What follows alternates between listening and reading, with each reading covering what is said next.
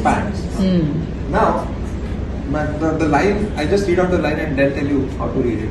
As a naive reader with a perfectionist mindset, I used to take frequent halts while reading. This is a line on page number 28.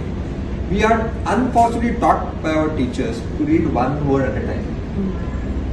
Whereas our capacity of our eyes is much bigger.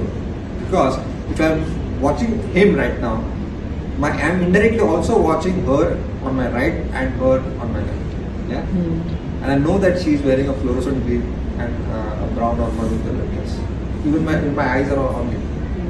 Okay. So we are underutilizing the capacity of our eyes, because what is the width of the book? ये तो बहुत दूर है ना.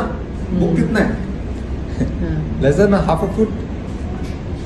So करना क्या है? So to increase the peripheral view, you move it away from you. And don't look at the first word. Don't look at the second word. You have to look at a meaningful phrase. What do you mean by meaningful phrase? Words are just messengers. The message is in the meaningful phrase of group of 2-3 words or 4 words. Now, I am talking to Shilpa. Is a line. Isolate the word I. Although there is a meaning to it, there is no larger meaning in the context. Right?